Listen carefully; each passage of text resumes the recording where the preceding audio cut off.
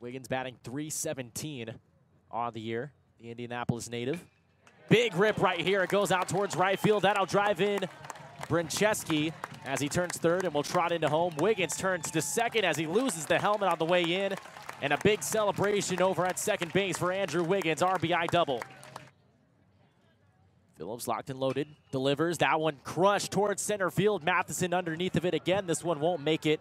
Matheson makes the catch. Tagging is Rumsey. Here's the relay. It will not make it in time. And Evansville gets on the board. Ty Rumsey scores off a sacrifice fly from Schallenberger. First appearance at the plate today for Jake Stadler.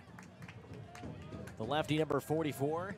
In pink today for Indiana. It is Cancer Awareness Night here at the Bart as Indiana trails 5-3. There's a liner out towards right field. And Jake Stadler, in his first plate appearance of the day, is able to rip one out into right field to get things going for Indiana here in the bottom of the 7th inning. Now both in scoring position. This one popped up by Nick Mitchell. This one not going to be out of the park, although it's still pushing its way back. Making the catch is Schallenberger out in left field. That'll be enough for Jake Stadler to come in to score.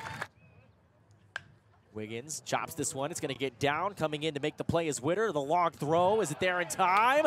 Got him! Whew.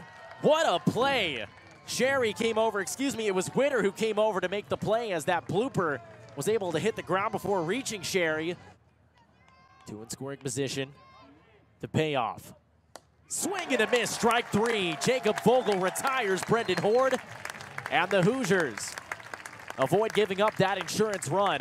5-4 will be the score as we head to potentially the final frame of play from the Bart this afternoon. Evansville couldn't get any insurance. Will it matter?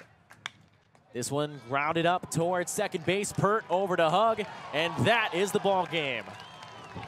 The Evansville Aces march up I-69 to Bloomington and take down the Indiana Hoosiers on this Tuesday afternoon. Final score from Bart Kaufman Field, 5-4 Purple Aces. Pine was hitting the ball a lot harder. And he hits it hard right here. That one going out towards center field, pushing Pottinger back. He's at the wall. That ball is over the wall, and Josh Pine gives Indiana the lead with a 2-run home run in the bottom of the 6th inning.